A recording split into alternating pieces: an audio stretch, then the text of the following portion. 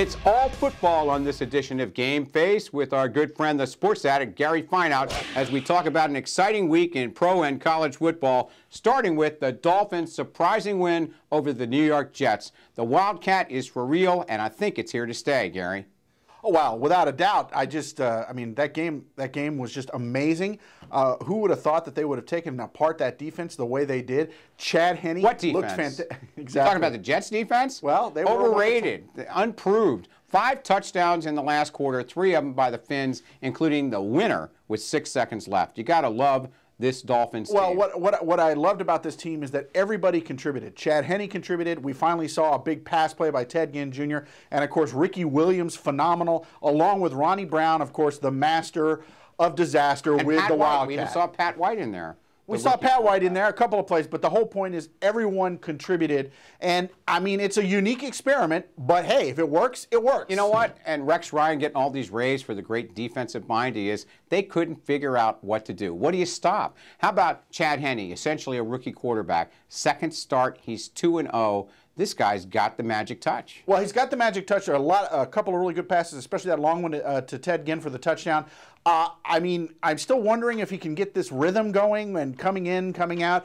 But I guess if you don't know it, then you don't miss it. Dolphin fans everywhere now believe in this young guy, Chad Henne. It's his team now, along with the whole Wildcat operation. And the amazing thing is to go from the sidelines back into the huddle and engineer a winning drive in and out, in and out. He's their quarterback. Well, right, yes. At this point in time, he is, and I think, but to me, I still think, to me, Ronnie Brown is obviously he's the heart. The center. He's the heart of the Absolutely. offense right now. All right, let's go on to the other teams in the state. While the Dolphins are 2-3, they've got a lot of hope on the horizon. Jaguars took a beat down, and the Bucks still winless. People starting to wear bags over their heads in the stands in Tampa Bay. Well, the Jaguars game was just embarrassing. I don't know any other word for it. I mean, it's one thing to lose, but to lose 41-0. It was a drubbing. And here's what I'm going to say, Ron. Here's the one good thing. It couldn't get worse, could it? Well, what the situation is that I think we have to acknowledge that right now, both Raheem Morris, who's only in his first year, and Jack Del Rio have got to be on the hot seat. They are going to be feeling it for the rest of the season if they don't turn things around. I mean, the problem with the Jags is it just comes down to the fact that that offense is inconsistent. Well, if they're on the hot seat in Tampa Bay, someone's got to be ready for a lethal injection at 0-5. Well, right, and I just don't know. I mean, how do you go winless in the NFL today? Well, the good thing for both of them is they have 2 teams coming in who aren't that good. Tampa gets Carolina, and they've been playing so-so. And the Jags, they get the gift of the St. Louis Rams. So at least hopefully for this upcoming weekend, there'll be at least a little bit of good news. Let's segue into the college ranks where, excuse me, sports addict, Gary Fineout. I don't think I introduced you at the top of the show because you should be ashamed of yourself. I'm not ashamed of myself. Picking LSU over the Gators. Besides the fact you owe me a lunch, you are wrong again. The big L on your forehead. I'm wrong for this week. I will tell you this right now. Stop. You're such a Gator hater. I'm not a Gator hater. Ron, this team is not playing like a #1 team. You know why? They will not go undefeated. When they play Alabama in the SEC championship game, I think you'll see them peaking at the right time. Well, maybe but the point is that offense is struggling. Of course, now Tebow's coming back from the concussion, but I'm just telling you right now, it is the defense that's been keeping them in games against teams that should have been blowing out of the water. You know what this is? It's a W. And you know what we got? 5 of them. But let's go to Tallahassee, to Florida State, where 2-4 is the record of the somewhat woeful Seminoles, so the offense looks great. Well, the offense did look amazing this past weekend. I mean, they scored nearly at will, except Christian late Ponder's in the game. Terrific. He's really a gamer. Counted. No, he is a gamer.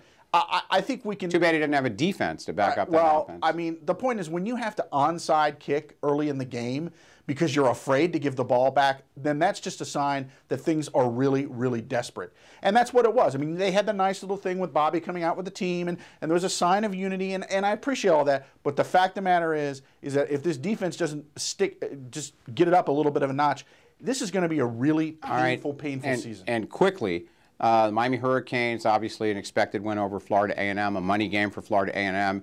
Now in the top 10 again, they are a real force to be reckoned with this season.